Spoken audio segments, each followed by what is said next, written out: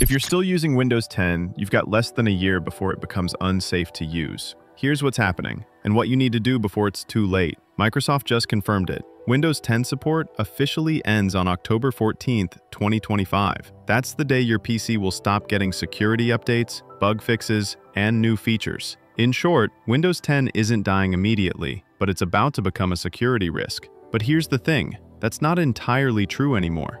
Microsoft is quietly giving one more year of free support through the Extended Security Update program, built right into Windows settings. Now, some PCs already show an option to enroll, but if you don't see it, don't worry. I'll show you how to enable it manually so your Windows 10 stays protected until October 13th, 2026, at no extra cost.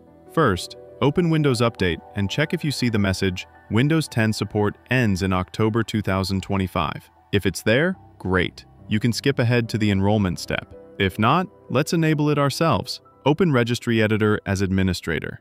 Now navigate to HKey Current User, then Software, then Microsoft, then Windows NT, then Current Version, then Windows. Right here, create a new key and name it Customer ESU.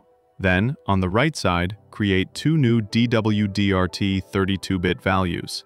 ESUE Eligibility. Set its value to 2. ESUE Eligibility Result. Set its value to 1. If you don't want to do this manually, don't worry. I've exported this registry key for you. Just download it from the link, double-click, run it, and restart your PC. After rebooting, go back to Windows Update. You'll now see the message, Windows 10 support ends in October 2025. Click Enroll Now, and you'll get a pop-up to join the Extended Security Updates program. Click Next, sign in with your Microsoft account, and that's it. You're enrolled. You'll now see Extended Security Updates valid until October 13th, 2026. Click Add Device, and you're done. Your Windows 10 just got one more year of life, completely free. If this helped you, drop a like, share it with others still on Windows 10, and if you haven't subscribed yet, now's the perfect time. I've got plenty more useful videos coming up.